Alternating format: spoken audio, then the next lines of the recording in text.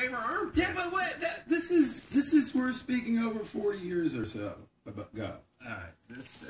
Yeah. What are you doing? What were you, Ray? We were in the 5th grade, maybe the 6th grade, like the 4th grade. No. Listen, I knew you when you went to the kiddie school. I met you through Max. This was later. All right. Anyway. Are we supposed to do construction shit? Some home improvement. Oh. Hey, what's up, guys? We got a video question for you. This one comes to us from Justin of Monroe, Louisiana. Thank you, Justin. I've forgotten every compliment anyone has ever paid me, but I've never forgotten Ray asked me what's wrong with my mom's armpits. Hey, Ray, get it on.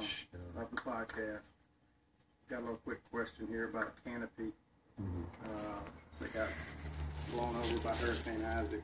I actually had it attached to my barbecue grill with a ratchet strap. And still didn't stop it, so I'm thinking about it. Putting it holes here into the patio with some concrete screws or something of that nature. I just want to know if y'all can direct me in what kind of screws or silicone or concrete glue or something use for that. He's got himself. You can go to Amazon.com if you want to look at this. He's got a nice little patio thing with 4 legs, metal legs. They make a corner. It's going to be easy. He's got a slab. He wants to hold it down.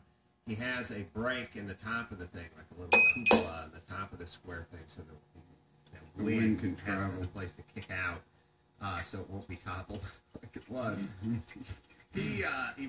Or it could be a vent for the barbecue. Maybe. I like the idea that he took his barbecue and that he tried to, put some tie downs on it.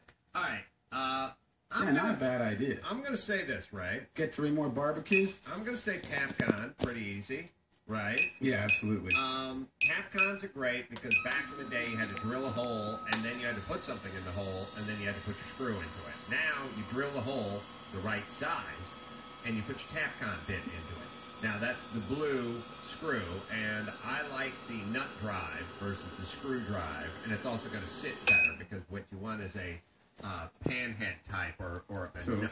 Down. Yeah, you don't want a flathead or taper type screw or taper is what you don't want. So that's good. Now, if you want to be a little anal about it, you can drill your hole and then blow out your hole with your concrete. And I always like, for me, when I'm putting almost anything in of a threaded nature, not into wood, but especially in anything masonry, I put a little dollop of silicone on there. Silicone or even glue. Ain't gonna hurt. I like the silicone because it keeps its flexibility, and it's gonna work nicely. Blow it out, fine. Here's my one piece of advice, though. Get yourself a torpedo level. That's the very small, like 8-inch level that's sort of tapered a little bit. And it's got a magnetic strip on it. And put that magnetic strip